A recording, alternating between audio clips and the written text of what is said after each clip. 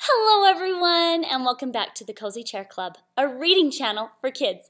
I am so glad that you are all here today. Well, you can see our jelly bean jar. If you're wondering why I have a jelly bean jar, then you should click the link below so you can listen to that book. Jelly Bean and the One Good Thing is a fabulous book. And in that story, her father tells her for every one good thing you do, I'll grant you one jelly bean.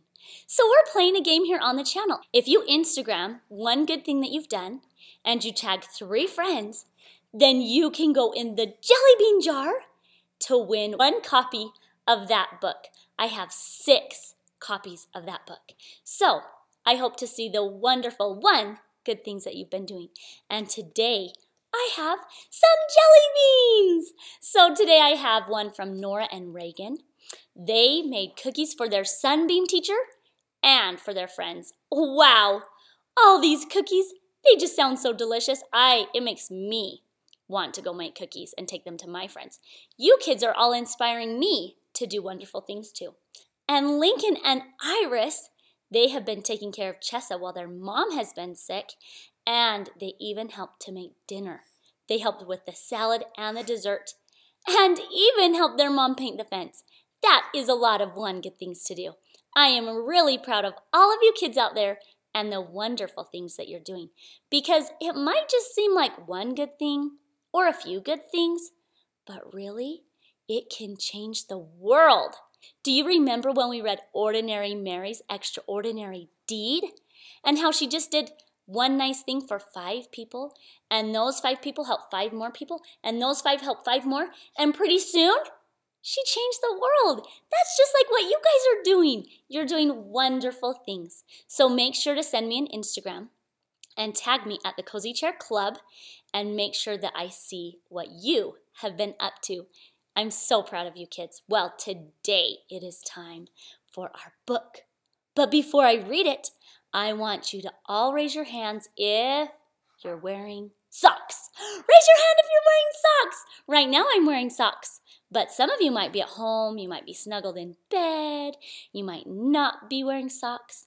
But this book is called A Sock is a Pocket for Your Toes. This is a super fun book. Today I'm going to be reading this book for Kimball. Hello, Kimball. I hope that you like it. This book is by Elizabeth Garton Scanlon and illustrated by Robin Priest Glaser. And it is published by HarperCollins Publishers. They have great books, don't they? Well, let's see about this pocket. This is a book about all kinds of pockets. A sock is a pocket for your toes. A vase is a pocket for a rose. A pocket for a chicken is a coop. And a bowl is a pocket full of soup. Uh-oh! Look what happened to the soup. A bowl is a pocket spilling soup. Oh, have you ever spilled your soup out of your pocket? Your bowl pocket? A cave is a pocket for a bear. A breath is a pocket full of air. Look at this one. Can you blow a balloon? Let's do it. 1, 2, 3. A breath is a pocket full of air. You're right. A hat is a pocket for your hair. A seat is a pocket called a chair. Please scooch. This chair is a pocket to be shared. I love this picture because look at them eating those delicious treats. And they're sharing that chair pocket. Did you know that all these things are pockets? A pocket for a bird is a nest. A bed is a pocket for a rest. A bathtub is a pocket full of suds. And piggies love a pocket full of mud. The piggies need a rub-a-dub-dub. Look at them, they need a bath, don't they? A lake is a pocket for a duck. A horseshoe is a pocket full of luck. A chimney is a pocket blowing smoke. And a pocket for a giggle is a joke. A pocket packed with giggles is a joke. Look at them. They look like they are laughing so hard, aren't they? They are having so much fun. Telling all those silly stories, all those silly jokes. A phone is a pocket for a ring. A bell is a pocket for a ding. A pocket for a duckling is a shell, and a pocket for a farmer is a dell. The farmer and his dairy in the dell. A pocket for a family is a home. This is my favorite part. A pocket for a family is a home. A pocket for an ice cream is a cone. Doesn't that make you want to snuggle up on the porch swing and eat a nice cold ice cream?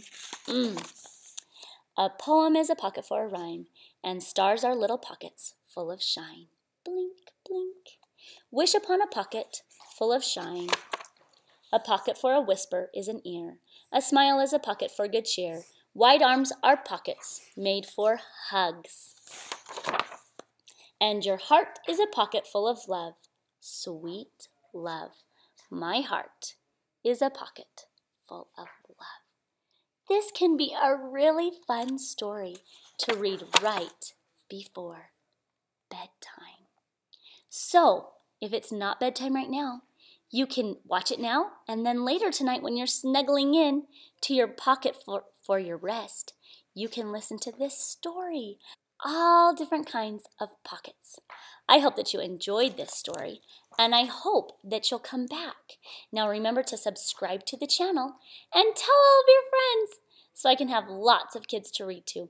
I love reading to you. Thanks so much for coming, and I'll see you next time. Bye-bye.